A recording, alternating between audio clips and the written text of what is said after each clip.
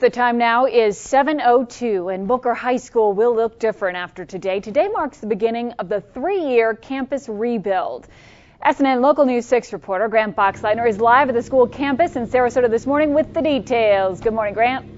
That's right, Adrian. This building behind me is coming down starting at 11 o'clock today. Now, you can only see a corner of it, but this is actually a pretty large structure on the Booker High campus. It's one of these older buildings. Some of them date back to the 1920s, part of this 3-year campus rebuild, $50 million project. What's going to happen once this building is torn down is that Orange Avenue is going to start running east of the campus. They're going to extend the road, and they are going to get rid of the one that runs right now right in the middle of campus, and school officials say that's a real safety concern because you have students crossing that road throughout the day to get to various classes. So again, this construction getting underway at 11 o'clock. We'll be out here. In fact, electricians are starting to show up more now. They say they're going to be removing some wires inside that building before the demolition does begin. We are live in Sarasota. Grant Boxleitner, SNN Local News 6. Adrian. So, Grant, demolition obviously begins today, but when can we expect to see the construction begin? Well, the school officials say that this is going to take quite a while, and once they get this Orange Avenue, then they're going to concentrate on construction. We're told that's going to begin in early 2011, with all this set to be completed by 2013, and it's going to look much different around here, Adrian. You got that right, Grant. Grant Boxleitner reporting for us live in Sarasota this morning. Grant, thank you.